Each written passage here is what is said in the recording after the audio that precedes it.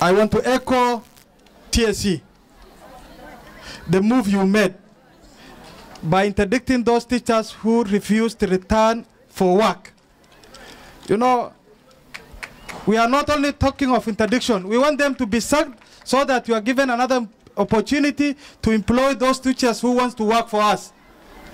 If it is in 2014, we'll have accepted what they were saying. But in 2022, 2023, if they are saying Al-Shabaab are attacking teachers in Mandera, that is very wrong. Last year when I came here, Malmodiambo, the way he looked, and today is even different. Even at Mandera Integrated Academy.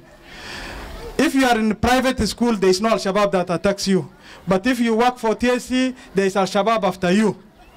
You know, it doesn't work.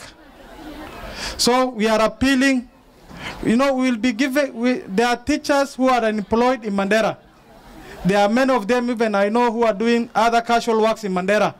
So if they have refused to honor that privilege that they were given by the people of Mandera, because we never called them, they applied, they came.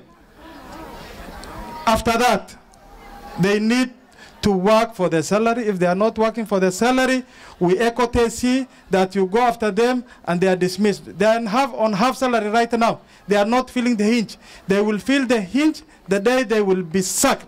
So we are looking forward to TSC to do what they are supposed to do. Thank you very much for the courage that you have done.